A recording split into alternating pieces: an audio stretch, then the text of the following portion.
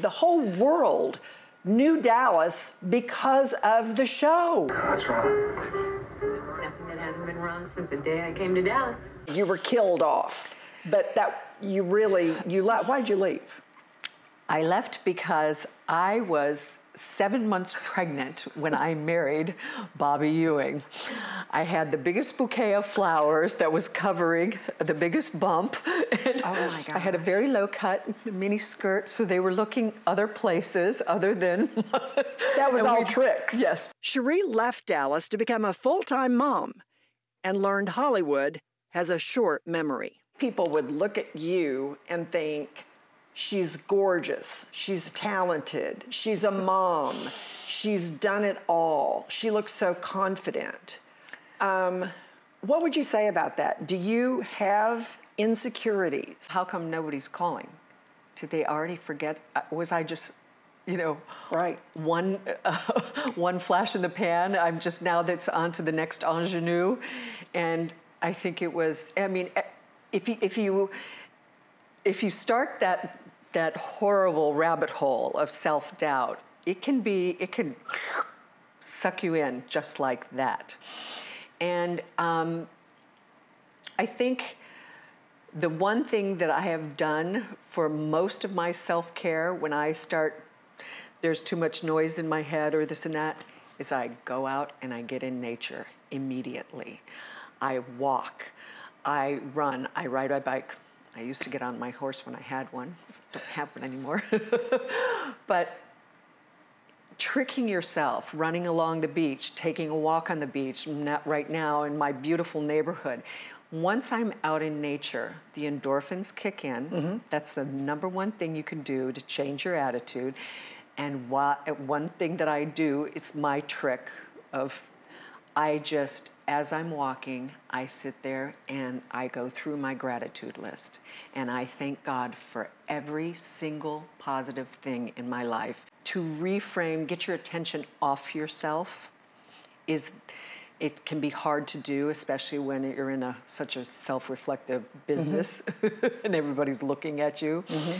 But if you can get your attention off yourself and back out in nature, that is my biggest number one trick. It reframes things. It also, I think, makes you feel good about yourself that you choose. You were talking about making choices. Right. You're choosing to be grateful instead of feel bad about things. It makes you feel good about yourself. It's true. Choose joy. You were my favorite when I used to watch Dallas. I would look at you and I was like, oh, she's so beautiful. I love her hair.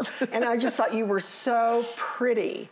Now I'm going to ask you a question as one woman to another of a certain age. Yeah. How do you deal with the wrinkles? How do you deal with seeing yourself change? It's humbling.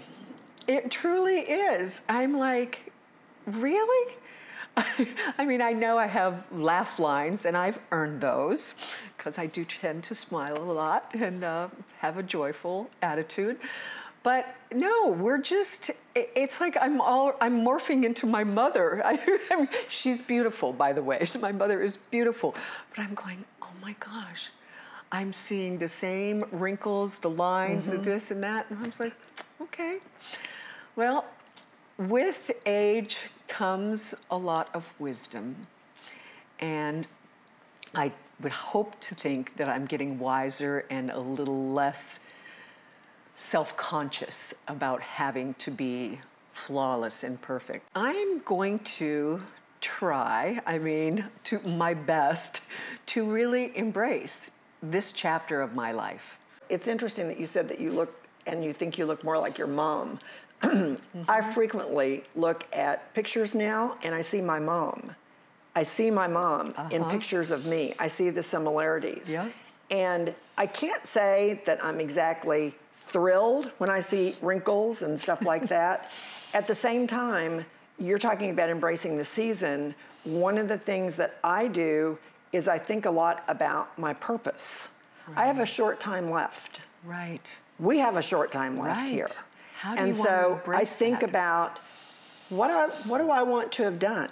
What do I want to have achieved? What do I want to look back on? I have had such a charmed life and a career. I find myself gravitating more to philanthropic causes. If you're down and out on yourself, find something kind to do for somebody else.